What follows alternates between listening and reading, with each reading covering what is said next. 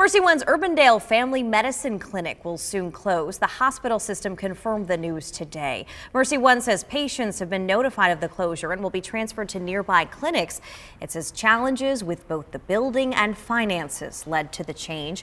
Leaders declined to elaborate on the challenges, saying instead, quote, "This decision aligns with a larger plan to address the economic realities of the fundamental shift in healthcare post-pandemic."